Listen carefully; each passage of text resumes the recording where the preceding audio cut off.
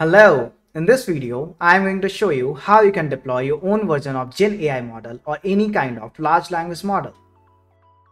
We are going to use this library called FastServe, which provides simple APIs to deploy models like Llama, Mistral, Stable Diffusion, face detection, and even image classification models. Let's deploy a Mistral 7 billion parameter model. So all you need to do is just copy this code, paste it to your favorite editor, and then run the server. We can access the API endpoint in the Swagger UI.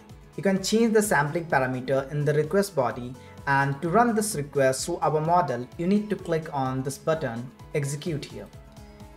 This will run the request through the model which is running behind a FastAPI server, and once the model has executed our request, you should see the response over here.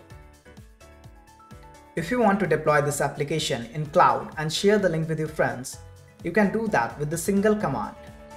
FastServe will deploy your application in Lightning AI Studios. We will cover that in more details in the next video, but for now sign up to Lightning AI and enjoy the free GPU credits. See you next time.